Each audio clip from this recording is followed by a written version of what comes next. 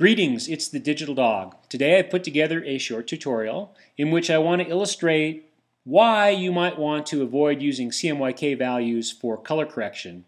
A week doesn't go by that I don't see someone on the internet asking, how should I go about color correcting images? They usually ask about skin tone, and then someone will post some sort of a tutorial talking about the use of CMYK. In this tutorial I want to show you why I think CMYK is probably the least appropriate color space to be using for this kind of work. There are other color spaces that are much easier to understand and work with and don't present the problems that we see in CMYK. If you've seen this slide before in any of my other tutorials, you probably are familiar with the concept that when we're working with images in Photoshop, we're working with millions of solid colored pixels. And in context, they look like images. But as far as Photoshop is concerned, each one of these tiny color pixels has a set of numbers. Now, in this particular example, we're looking at an image in color match RGB. We're looking at an individual pixel that represents some skin tone near this particular model's eye, and we see the values are red 103, G52, B39. Now, this could just as easily be 4 sets of CMYK numbers, or they could be lab numbers. In fact, in this slide you can see to the right of the RGB values are a set of CMYK values. Well, one of the problems with CMYK is that it's a highly device-dependent color. Why has CMYK been recommended for so many years? Well, if you go back and look at the history of this type of work, prior to even the release of Photoshop, before the Knoll brothers even thought about Photoshop, high-end drum scan operators were working with equipment that scanned their images and spit out CMYK output-ready files. These are RGB devices, but back in the old days, the only thing you could get out of these particular scanners was CMYK. So these drum scan operators spent a lot of time learning how to correct the numbers specifically for their output devices, a particular press, running a particular paper, in a particular behavior. That's why I say CMYK is a highly output-dependent color space. Every CMYK device is going to produce a different mix of values versus the other. Today we have much better color models in Photoshop that we can use to do this type of work. And so in this particular tutorial, I'm going to recommend that you consider looking at the lab color space, or if you're working in, say, Lightroom or Camera Raw, an RGB working space. The preferable color space would be lab. It's a device-independent color space. So it doesn't matter what the source color space may be, whether it's sRGB or ProPhoto RGB, the lab values that you'll see are always non-ambiguous and consistent. This is simply not the case with CMYK.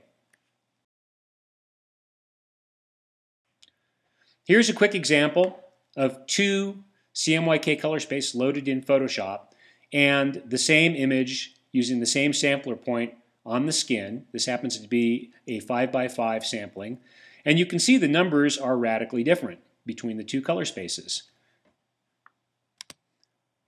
Here's yet one more example where I've picked 5 different CMYK color spaces and using the same sampling, in this case 11x11, showing what those CMYK values are. One of the problems that I encounter when people recommend using CMYK is they don't define the CMYK color space. They simply say, these numbers or this ratio should be this or that in CMYK. And they ignore the fact that every CMYK color space is going to give you a different set of numbers. And here's another problem with CMYK. So many rules and ambiguity.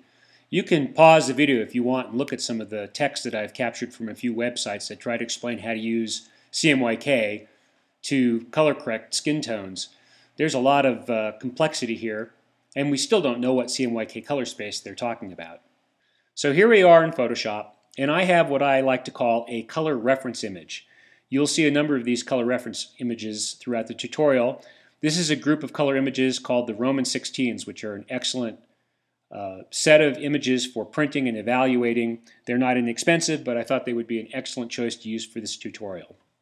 What I've done is I've gone in with my sampler tool, my color sampler tool, and I've placed 2 sample points in the skin tone area of this woman's face. They're literally one on top of the other. I'm going to move them a little closer so that they're right on top of each other. And now you can see that sampler 1 gives us our RGB values, and sampler 2 gives us our CMYK values. Where does this CMYK value come from? Well, if we go into our Photoshop color settings while this is open, I'm going to use Command-Shift-K on the Mac, you'll notice these are the CMYK profiles I have loaded on this particular Macintosh.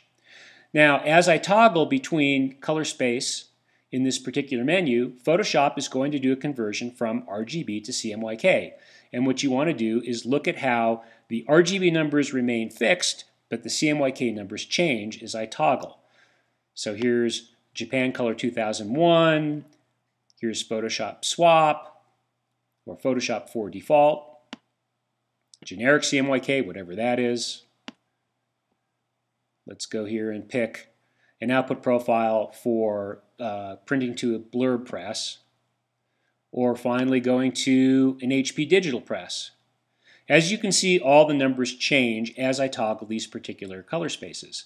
So the first problem with working in CMYK is that until you define the actual CMYK color space for a particular output device, you're really being incredibly ambiguous in terms of what CMYK numbers that you want to hit. It's for this reason that I think that this is both a very non-intuitive, highly device-dependent option, and really not the easiest way to be working.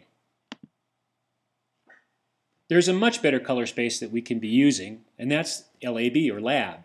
It is device independent. So in this particular slide, I'm showing you another Roman 16 skin tone, and what you're going to see is that I've set the samplers for LAB. Now, it doesn't matter whether or not the image is in Adobe RGB or sRGB or any RGB color space. Photoshop is going to convert that RGB value into LAB, and those LAB values are going to be fixed and non-ambiguous. So one of the things that makes LAB such a great color space for looking at numbers is it isn't based on any output device. The other thing is that we only have 3 sets of values. L, which is lightness, and your A star and B star. The easy way to remember the A and B stars is B is the blue to yellow axis, think of B, and the A is the magenta to green axis. But that really isn't important at this point in this tutorial. The idea is that we only have 3 numbers to look at, and they are device independent. In fact, in working with skin tone values, we don't even need to really look at the L star value, which is lightness. We're really concerned with the A star and the B star value. Here we have 3 Roman 16 test files in my printer test file, and I've placed sampler points. And the LAB rule is simply to look at the A star and the B star values. What you'll notice in this particular slide is that A and B values are rather close to each other. They should be no more than, say, 15 values apart. They should have a positive value. So you can see that all of these images have slightly different skin tones. Actually, the image on the lower left is from my printer test file in Color Match RGB. The 3 other images are in Adobe RGB from the Roman 16 reference images. And you can see that all of the values are relatively close. They don't vary more than the 15 values that I've specified. In fact, they are relatively close. And using this information, I'll show you how we could go about color correcting our skin tone in Photoshop. So back in Photoshop, the first thing I would do is obviously make my sampler point with the correct sampling. I have this set for 11 by 11. It could be 5 by 5. You certainly wouldn't want point sample. You want to have some sampling of the color pixels. This is a relatively decent sized file, so I'm going to pick 11 by 11. And the first thing I'm going to do is I'm going to toggle this from CMYK to LAB, or lab color. Now these images are, as I said, color reference images. We believe them to be perfectly color corrected from the get-go, and doesn't mean we couldn't adjust this a little bit if we so desired. The important thing to look at here in the info palette is that the A star and the B star are relatively close together. You can see that the A star has got a value of 15, the B star has a value of 22, and so they fall within the rule, if you will, that we want to keep these 2 values very close to each other within about 15 units. But for grins, let's see what it would be like if we were to color correct this image based on this particular rule. Now, there's lots of different ways of doing this. You can use curves and so on and so forth. I'm going to do something very, very simple. Just to give you an idea, I'm going to go into hue saturation. And what I'm going to do is simply move the hue slider such that the A star and B stars get closer together. So look what happens if I bring this down to right about here. You'll notice that now they're both reading about 20 instead of 1520. And I'll toggle the preview on and off. And you can see basically the skin tone warmed up a little bit. I happen to feel that the original values were fine. I think we're getting a little bit of maybe some blue pollution from the background onto the skin. And at this point, this is somewhat of a judgment call in terms of what looks good on your calibrated and profiled display. And what I'm seeing on my display and what you're seeing over the internet is different. But basically, there are all kinds of ways that you could try to get these values closer together.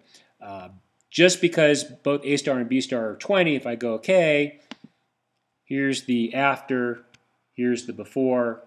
And of course, I've affected other colors in the image, so we'd want to do this selectively on the skin, but I wanted to just give you an idea of what you see when your A star and B star are numerically the same. So at this point, as I said, it's somewhat of a judgment call, but you can see how you would be able to affect the A star and B star channels such that you get a closer match. So going back to this particular slide, as you can see, it's not necessary for the A star and B star values to be exactly the same. That's not what you want to necessarily be doing. I'm just using these rendered skin tones to show you that they are very close. If you were working with a skin tone that looked pretty awful on screen, look at the A and B star values and adjust so that they are relatively similar as you see here. Now what about RGB? RGB is only a quasi-device independent color space. It isn't quite as effective as LAB, but in this particular slide I want to show you that in Lightroom, if you happen to be using that product, we have 6 different skin tones here. Some of them are images of mine, some of them are from the Roman 16s. There's a very well-defined ratio, if you will, whereby in Lightroom you're working with percentages, not 0 to 55 scale. You can see that basically the red value is about 10 units higher than the green value, which itself is about 10 units higher than the blue value. So I'll leave this up on the screen for just a second. Hopefully you can see the particular values. If you're working in Lightroom and you're working outside the soft-proof module, in other words, you're working in what is known as Melissa RGB, you could, again, use your HSL sliders or other controls within Lightroom to get the skin tone values using these 3 sets of numbers relatively close. Again, this is just sort of a broad-based set of number recommendations. I prefer to use the numbers only once I see on my calibrated display that my skin tones look good. But if you're a number person, this should give you some guidance. The other thing that I would suggest that you do is begin to build collections of images whereby you have skin tone values that you know reproduce well. Here you can see in Lightroom that I have a keyword called skin, and when I've successfully reproduced the images and have seen that they look great on my output devices, I then tag them with a keyword skin. And the nice thing here is that you can then use these as a visual reference as well. You could, for example, call up some skin tones that you know visually are going to reproduce correctly and place them next to particular skin tones that you may be having problems color correcting, and use these as references. In other words, look at them visually on your color calibrated display, and I think that you'll see that images that have poor skin tone values will look incorrect in comparison, and you can use these as a reference. In conclusion, if you do need to color correct using numeric values, do you want to use CMYK, which is based on some print color space, or maybe LAB, which is much more intuitive, easier to look at and understand, or perhaps if you're working in Lightroom or Camera Raw, you need to be working with RGB numbers. That's it for today. Hopefully you got something out of the tutorial. Thank you very much.